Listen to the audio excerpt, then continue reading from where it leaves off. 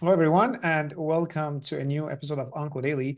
I'm very, very, very excited today. I have a very special guest that I've been waiting for this interview for a while.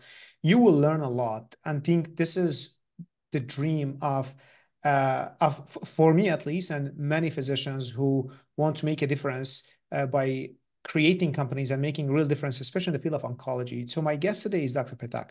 He's an international expert in precision oncology and molecular pharmacology of targeted therapies. He has over 25 years of experience.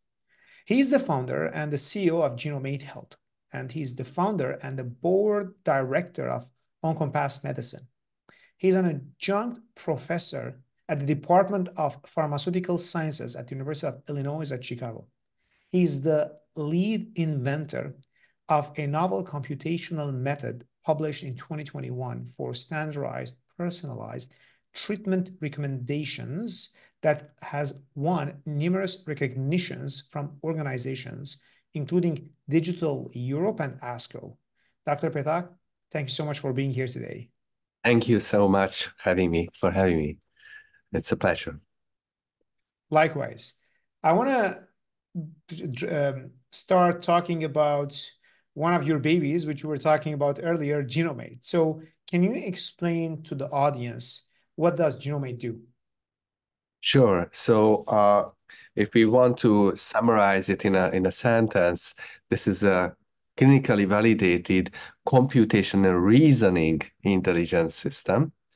That it means that we can take a complex molecular profile of a cancer sample from a cancer patient, compute it, and match this complex molecular profile to treatment recommendations using a computational model, a computational method. We can call it artificial intelligence. But the point is that we created a mathematical model. We have been able to validate that really maximizes the chance that we make the right decision when we try to find the most likely effective molecularly targeted therapy for our cancer patient. Gotcha. And can we talk through like the steps? Like, let's say I'm an oncologist in the clinic and I want to order a report or I'm a patient. So what are the steps to get to the results that Genomate provides? Sure. So very practically, if the patient already has molecular diagnostic tests ready, typically including at least one next-generation sequencing-based molecular profiling test. There are many, many vendors. I can name few: Foundation Medicine or Tempus or Caris. So these companies create great molecular diagnostic tests, and they test hundreds of genes at the same time. And so typically, they identify an average 4 or 5 driver genetic alterations per patient, and they create a report on these alterations. And also, the same patient may have other tests, single gene tests, using PCR or FISH or immunohistochemistry. So the same patient can have also PD-L1 immunohistochemistry results, and maybe the same patient will have multiple other test results, even NGS, like maybe a liquid biopsy-based test as well, from Guardant, for example. And then so you sit in front of your patient and you have all these reports with and each will have different list of alterations, and in these reports are created by using softwares that use knowledge bases to actually interpret these genetic alterations. So you have in these reports you also see which is a pathogenic driver, which one is a variant of unknown significance, and if there is a matching therapy, or you also see the therapy that is matched. Now the problem is that Of course, these reports link these genetic alterations to different therapies separately, one by one. So one alteration to one treatment option. Usually, and the level of the connection is based on the reference the scientists found who built the knowledge base. And so and we know this ASCOT and other recommended ways to tier these connections. But the problem is that it's extremely confusing that you have multiple treatment alterations and then in multiple tests. But you as an oncologist, you have to make your final decision based on the totality of the molecular information you know about the patient. And each gene or genetic alteration can be linked to multiple treatment options, and each treatment option can be linked to multiple genetic alterations in the same patient. So how can you make the final decision? And so all these test results are the inputs of our system, so you can use it with them, and you can upload the reports to a secure HIPAA-compliant portal, and we send you back the Genomate report, and you also can log into our interactive portal where you can also explore the thinking process of the computational method, and it will rank treatment options based on a score called Genomate score. It's an actual mathematical and a number calculated by the system. So each treatment option has a score. Scientifically, we call this score aggregated evidence level, or AEL. And the whole model is called a digital drug assignment system. And the whole logic is that you have a very easy to understand objective ranking of treatment options that are assigned to the totality of the molecular profile, the whole molecular profile. So what is the final inference? What's the final conclusion for this patient based on all the alterations? So in a nutshell, this is how you can already use it.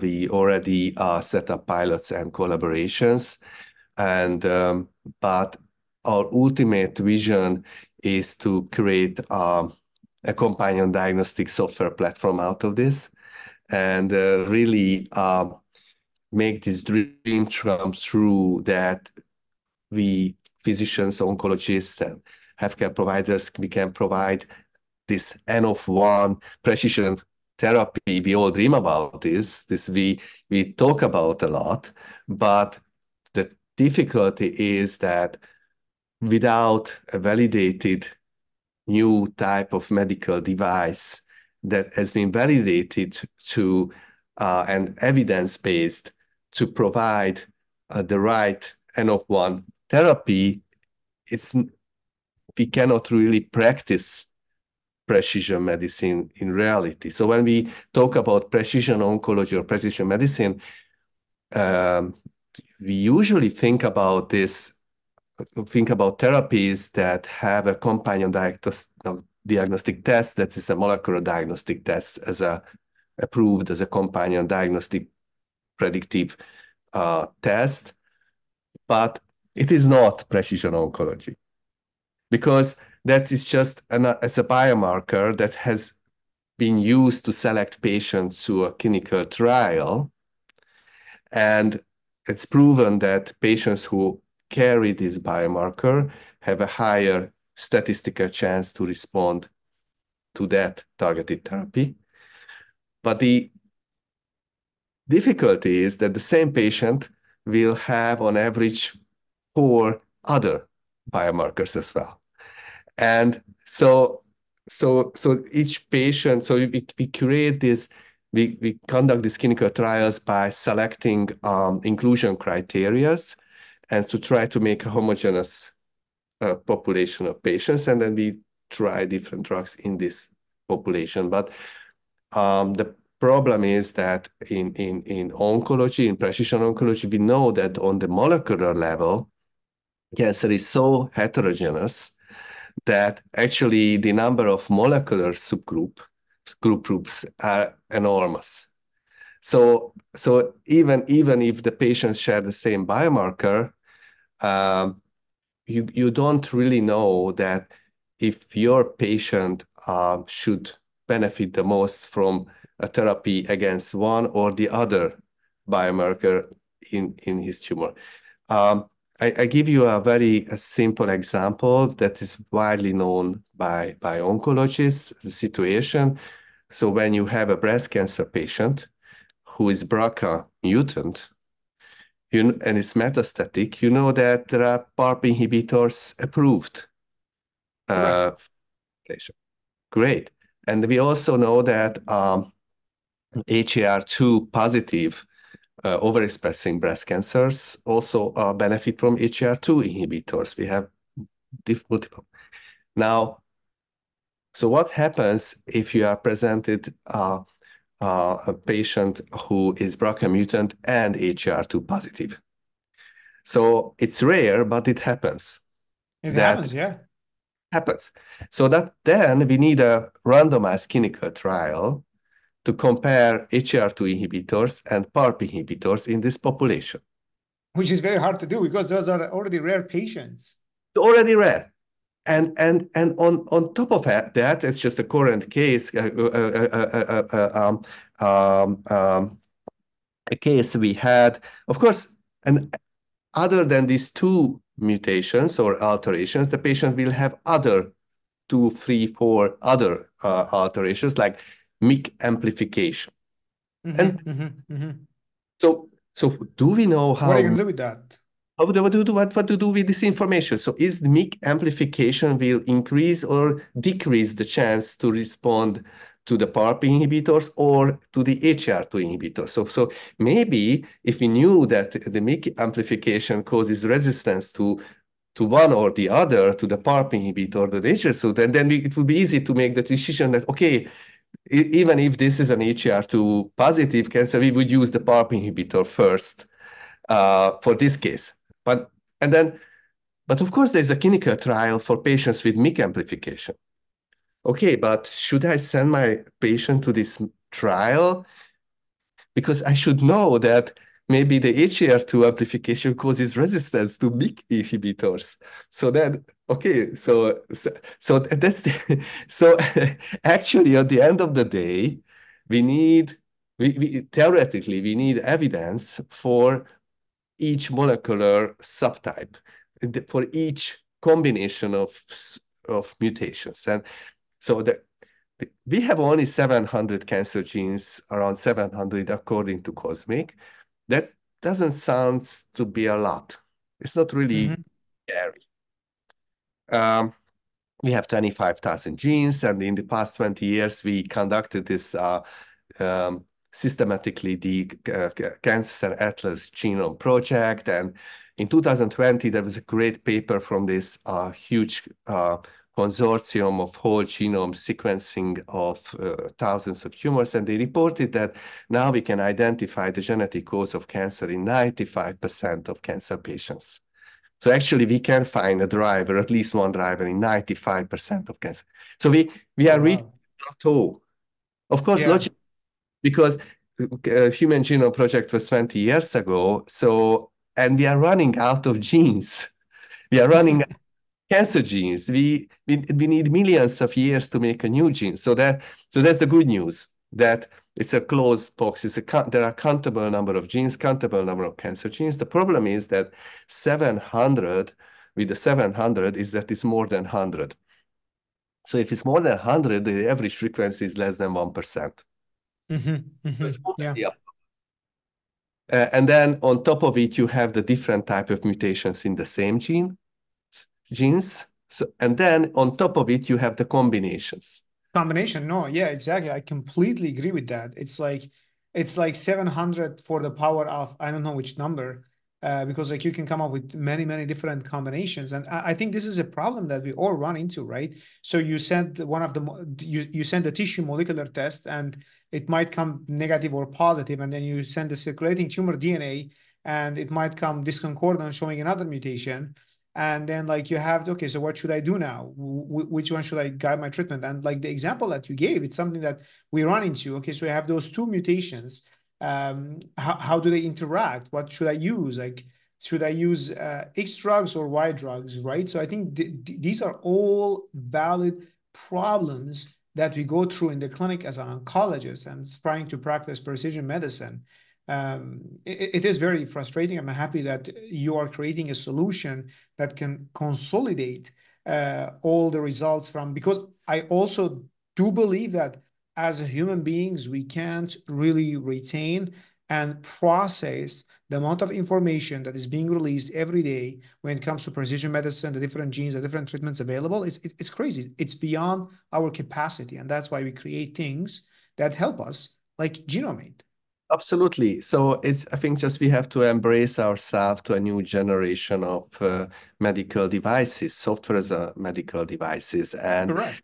so and the good news is that patients seem to like this. So the idea that the oncologist uses an AI to augment his ability or chance to make the right decision, or uses different type of softwares in different type of situations, it just sounds very logical. So ultimately, what I think, what the evolution of medicine dictates us, that after decades of research to understand the biology of the human body, to understand the biology of cancer, and having 30 plus million PubMed articles, and also our ability to actually measure biomedical parameters and do whole genome sequencing for $1,000 or less.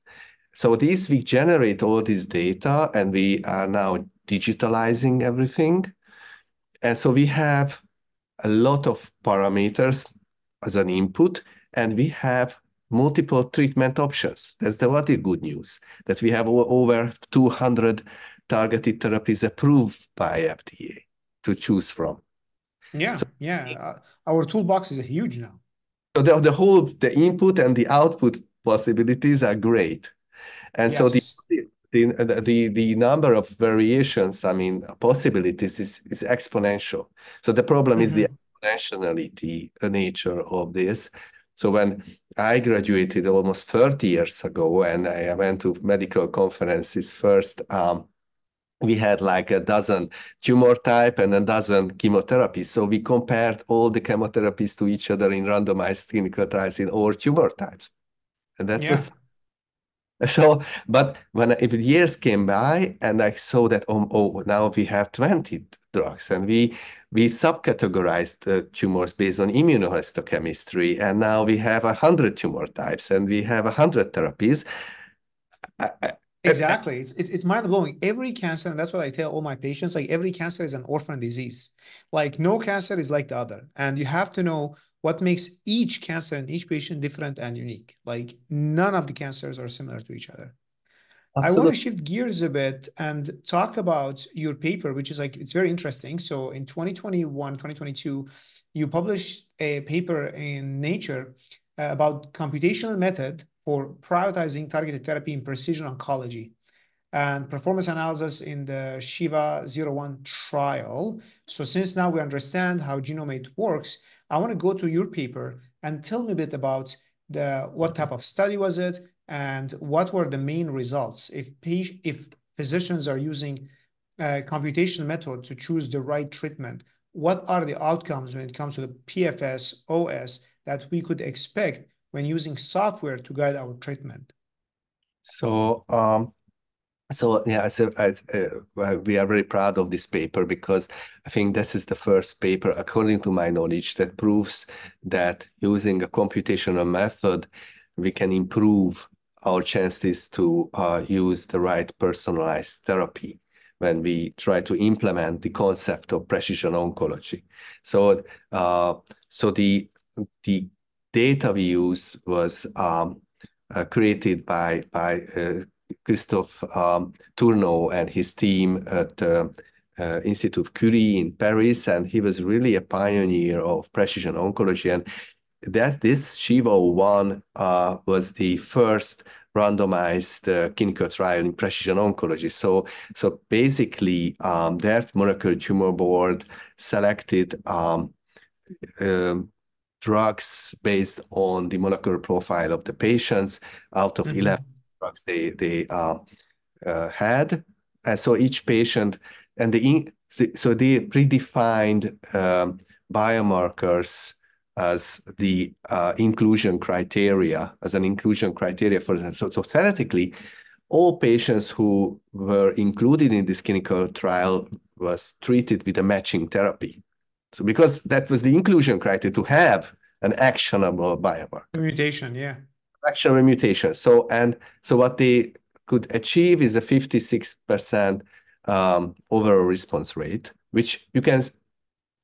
It's a bottle of water halfway full and half. Exactly, but also like taking into account that you have different and heterogeneity in cancer types and their targeted therapies too. So this was a solid, it was, of course, very late stage patients after multiple lines of therapies and different solid tumors. And so I just really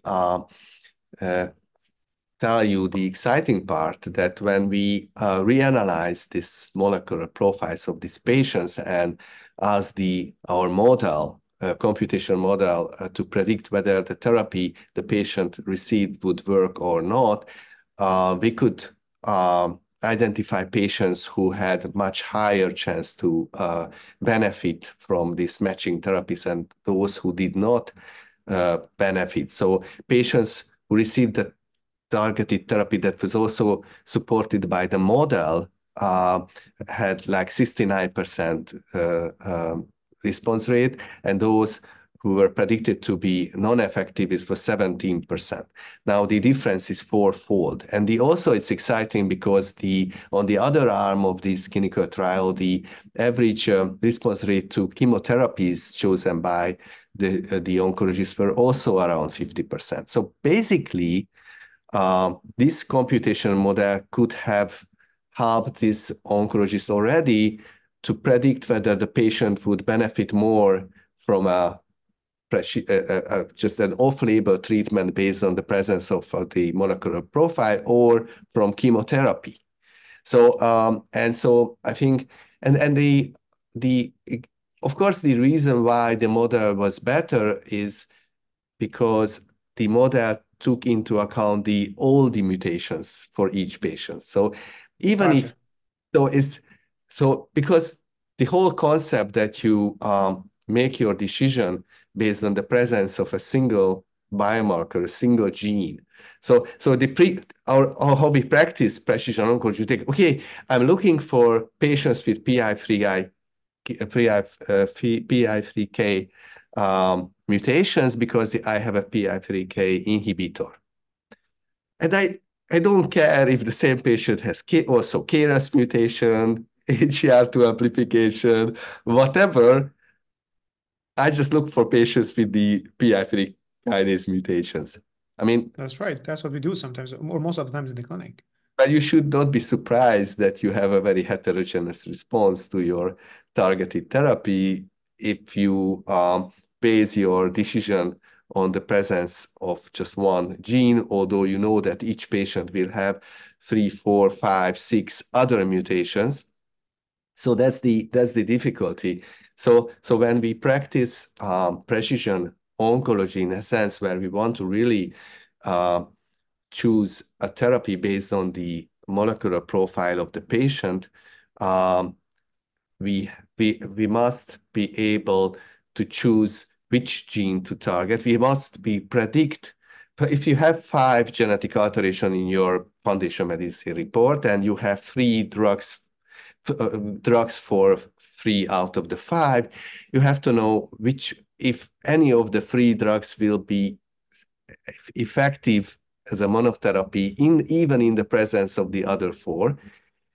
Or you need a combination therapy. If you need a combination therapy, which therapy to combine, or you have to you have to make the decision that you must use chemotherapy, because today we don't have the right targeted therapy for this patient, and the patient would benefit from chemotherapy more. So and the whole concept of precision oncology, what is so beautiful about it, is that we think that theoretically we should be able to reason this out, because the whole concept of precision oncology is that we understand the biological significance function of these cancer genes, and we know the molecular mechanism of action of our targeted therapies. So because by definition, we know the targets of the targeted therapies. So the whole concept of precision oncology, that's why I became fond of this and in love, that we could use our common sense to treat these patients, and the difficulty is the level of complexity. It's a mathematical problem, and that's so exciting that now we can detect all the driver mutations in our patients, because we have the technology. We have the tools, and we have, and now, so what I really hope is that with solutions like ours, we can really practice precision oncology in our everyday clinical practice, and for our patients. And also what I really hope to accelerate the clinical development of drugs, because we will be able to select patients to clinical trials that not only are likely to benefit, but patients who most likely benefit the most from that therapy compared to other treatment options. Because that's the difficulty, is to find the niche of each drugs, to know which are the patients who are benefiting more from this drug than another drug, without doing all the possible randomized trials that we cannot do for all these subtypes. And so ultimately, the vision is that we will have this companion diagnostic AI-guided drug assignment algorithms, and then we will know in which indication we should use which one. Because there will be clinical trials, because we already have this clinical trial data published, but we want to much more. And we also embrace a future where others will have other solutions similar to ours. And I'm just really looking forward to have randomized clinical trials again, but not against oncology. Comparing drugs, but to comparing softwares. So that would be very, very cool. We will have trials again, but just comparing drug assignment algorithms to each other. So you want to know in how much % of patients the software chooses the right therapy in one arm and the other arm. And this is what also our patients want to know, by the way. They are not interested in the clinical trial data of the drug, how much % of patients responded to this drug you are recommending to the patient. They want to really know, is your ability as an oncologist to choose the right drug for them. Exactly. 100% I agree. Like, no one cares about the average. Like, 50% of the patient responded. Well, does that mean, like, what are my chances? 50-50. It's just like flipping a coin, right? Am I going to be the 50 that will respond to the treatment, or am I going to be the 50 that will not respond? And what we tell patients, we don't know. And that's the frustrating part. We just like throw this drug. It might work or it might not work. It's frustrating from both ends, like the patient and the physician. And I share your frustration. So if I'm going to summarize, I have the trial open here in front of me, and I went through it several times. And for people like who want to read the trial, we're going to leave the link in the comments. If I'm going to make it simple, I would say using Genomate's software to choose the right drug for patient increase progression-free survival duration. Is that right? Yes, even so we could um, um, prove a statistical significant difference in terms of progression for survival in this trial. Also, the absolute numbers were just few months, but even that was significant. Despite of the low number, it was like 112 patients, but still the difference was so big that it became statistically significant. Of course, that was the first paper we published on this, and I really want to embrace it because it just shows that the concept works. We know that the precision oncology works. So years ago, I was in the team. I'm very proud of a lung cancer patient who had EGFR mutations, and we organized a single patient clinical trial for this patient based on the presence of the activating mutations in the epidermal growth factor receptor before there was any publication suggesting that there is a link. So that was just pure intuition. I mean, it was not rocket science. I mean, there was a lung cancer Exactly. EGFR mutation, and it was helpful that she also had an amplification of the gene. So when you have 100 copy of a mutant allele, that's very suspicious. And then your reasoning is just that, okay, then maybe I should treat this patient with an inhibitor of this growth factor receptor has been amplified 100 times in this patient.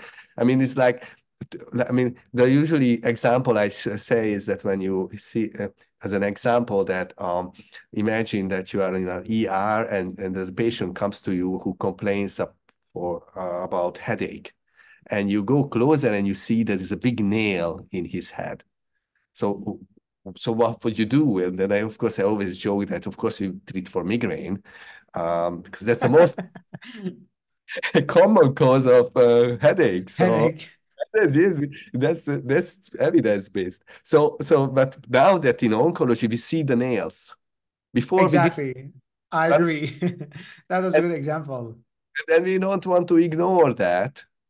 And that was and then that patient had a complete response and had lived tumor free for 5 years. And so this was a transforming of course event in my life and career when I saw the power of precision oncology, or using the right targeted therapy that can really eliminate the multiple metastatic sites in a patient. So we at that time we were very skeptic that, I mean, cancer is a very complicated disease, heterogeneous, multiple clonal, and all that, and multiple sites. But using just a targeted therapy, the whole system can collapse if it's the right one. And so we know that the concept works. We know that many patients respond very well. Is the frustration is that we cannot expand this to more patients. And the reason is just simply it's just a bit more complicated. So the patients comes in, they have a lot of nails. Many are passenger nails. So they are there, but they don't cause They don't headache. anything. And Exactly. then you have 4 or 5 nails with different who actually contribute to the headache. And then you have to make a decision in the ER quickly which nail to pull out first. Now it's getting complicated. But of course, we have such a detailed knowledge of the anatomy of the patient, so we know where the nerves are going and how we see and we can do like a CT and see how deep the nails go in and which one touches which nerve, and then sure. I mean, it's an imaginary No, like but this is a great example. And this is it is exactly what we deal with in the clinic, right? Like multiple mutations, multiple discrepancies between the tissue testing and the blood testing, and then like good luck choosing the right one. It's very hard. For the sake of time, I want to shift gears and I want to talk more about you. And like, I'm very impressed right now by Genomate, but like, I do believe that you also have so much value to teach like younger generation oncologists about like where you are and where have you been and where you are right now. Can you talk to me through your early residency and training days? What made you like pursue, let's start, what made you pursue a career in oncology, and then we can go to the precision medicine. Sure.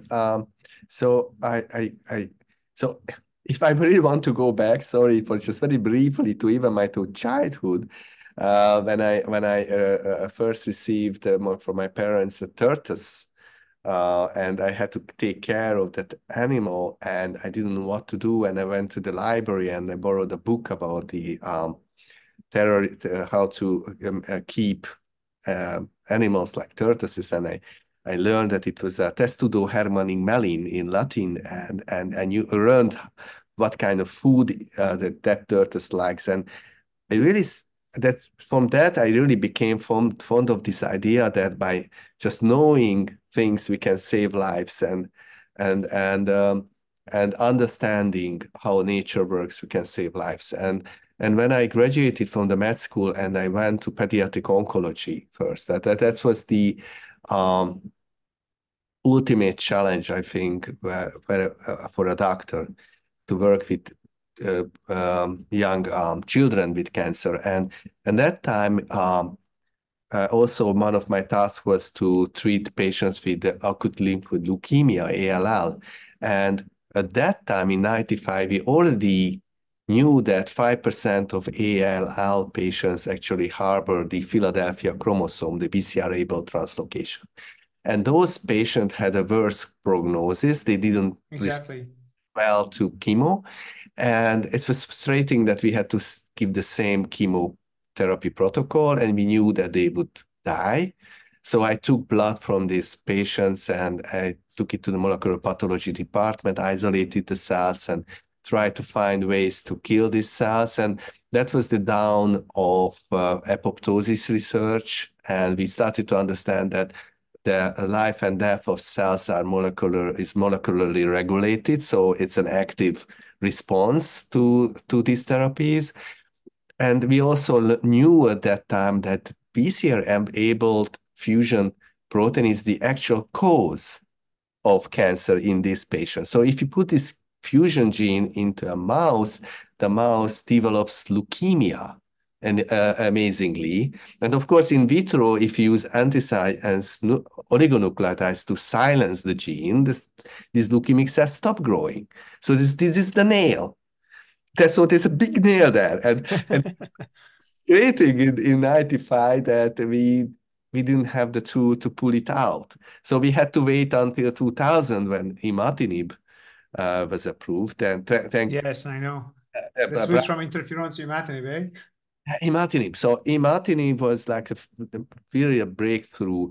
And the good news is that not just for CML patients, but also for these children with ALL, now they receive imatinib and then they can survive. So, and then so that years, and then I was really lucky. I went to research in molecular pharmacology of these therapies, and I was studying signal transduction pathways and understand how cell growth and cell death is regulated, and to choose the right targets.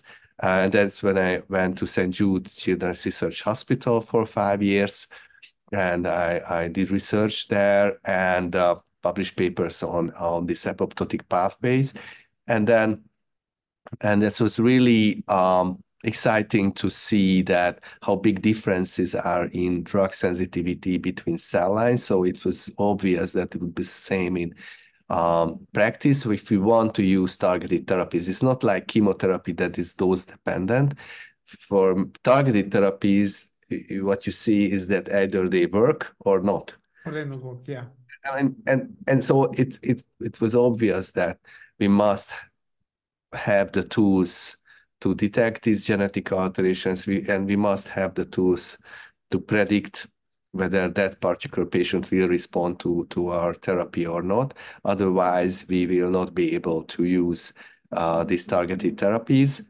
And this is why when I decided to start my first company with my classmate from Semmelweis 21 years ago, that we started to develop the first molecular diagnostic tests, like for EGFR, and then in 15 years ago we started NGS in 2008, and then when we started to see that patients have not just one alteration, it's just one nail, but multiple. And so then this is when we started to understand that we would need third innovation. So now we have the ability to detect these mutations. We have the ability to develop molecularly targeted therapies.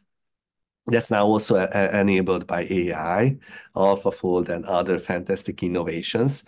And so we need a third class of tools, these treatment selection computational tools or AI-guided drug assignment algorithms that actually match these complex molecular profiles, individual combinations of mutations to the right targeted therapy. And then we'll have everything, all the three classes of tools, like in Harry Potter, all the three. We need to conquer that and conquer cancer. I want to go back a bit about when the early days when you started transitioning from clinician to an entrepreneur. How was it? Like, how did you know what to do? Like when you say that you started a next generation sequencing company, like there is a lot when it comes to that. It's not easy. It's a full-time job. Like it requires like fundraising, bringing machines, and working, building teams. So how were those early days, and how did you learn to start the company? So first of all, I had to make the decision that I want to create tools other doctors can use. That was one. Although I really loved to work with patients, but I thought that my mission is to develop new technologies for other doctors to be more successful. That was the first decision. And then another one was when we discovered the first cancer genes and understood the biology of cancer. I saw how difficult to translate this knowledge into clinical practice, how long it takes. And it was just unbearable for me that we already know the solution is published and it's not used in clinical practice. And I understood that it's a very complicated multi-step process from the scientific discovery until we really can use in clinical practice a new innovation, a new diagnostic method or a new therapy. And the bridge is innovation-driven enterprise or biotech company or medical technology company. So between the basic research and practice, and actually 80% of drugs we use today are developed by small biotech companies. I don't know if you know this number. So large pharma companies buy these little companies. They acquire them, yeah. They acquire them, but there is an innovation pipeline, and there is a very important role for these medtech and biotech companies who really translate research to a practical tool, a medical device, and so I'm so excited, and I really enjoy working on on this problem, how to accelerate this translation of these scientific discoveries into clinically useful tools. And so that's why I became an entrepreneur. And but I think scientific research is really close to entrepreneurship, is because it's about doing something new to try to address an unmet medical need or an unmet need with a completely new way. You don't really know that it's gonna work or not. It's extremely stressful on one hand, but very exciting on the other hand. So I think it's not really entrepreneurship is not really far away from research and discovery and clinical research also. So of course, there are a lot of things I had to learn about the business side, but I have a team who support me, and I also love this um, opportunity to build your own team and create a new entity from nothing, a new society of humans working together synergistically to create something we could not create individually, but we can create together. And it's so beautiful. So I really enjoy this part. But of course, it's exhausting how to balance between fundraising and research and the team, lead the team. But I think being part of the story where when actually we see patients responding to therapies better, thanks to tools we created, I think it's really rewarding at the I end. love that. No, I completely agree with you. I think I agree with you. The point of research is very similar to entrepreneurship because like you have to build a team also when you're writing a research paper. You have to come up with different ideas. You have to have proper methods. Right. I mean, right It's again, and then you need the budget, and yeah. it's similar. It sounds far away, but it is not. It's very It is different in different ways. So you mentioned that learning about the side of business, and this is something we don't learn in medical school. Do you have any recommended books or courses for like, let's say someone is like, they have an idea and they want to like start building something big like you did? What they should read, what they should learn? So I didn't have any formal training in business, so I don't have an MBA. So we gradually grew. So we started out our startup 20 years ago, just two of us with my friend, and then gradually had some colleagues, and so I learned by doing. So I think if you want to be an entrepreneur with a MD background or PhD background, you just need the right advisors. So you need, first of all, the right team. So some co-founders who maybe your co-founder can be somebody who has a business background. That's the best. And then but also if you find angel investors who can really be also your advisors, that's very important. And before you go to VCs. So I think these are advices. Of course, there are so many courses out there and books. And I also, of course, I was inspired by books like Thiel's from 0 to 1 and of course the life of Steve Jobs and all that is inspiring. And also there is a great book I just got from an MIT course, the Disciplined Entrepreneurship. Or maybe if I want to advertise one, it's very pragmatic. That's just the title also. Yeah. That's No, I completely agree with you. I think one of the biggest problems entrepreneurship face is like how to discipline. You have tons of ideas, how to stick to one. And this, yes, and systematically build up your strategy. But yes, and of course you just mentioned the focus. So let's knock it on wood. I mean, you have to focus, but you have to focus on the problem you want to solve. I love this saying that you must be in love with the problem you want to solve and not with the solution, interestingly. Mhm. So So as I decided this from the beginning that I'm working on a problem and I will develop the tools how to achieve my goal. So I decided 30 years ago that as a scientist, physician scientist, I will focus on a single problem, and that is the precision oncology, how to match the right targeted therapy to every cancer patient based on the individual molecular profile of their cancer. So on this nail problem. So we cannot just really treat every patient based on the understanding of the cancer genetics. So we should be able, and why we don't. And at the beginning, so that was always the goal. And then at the beginning, I was focusing on technologies that enabled us to detect these mutations.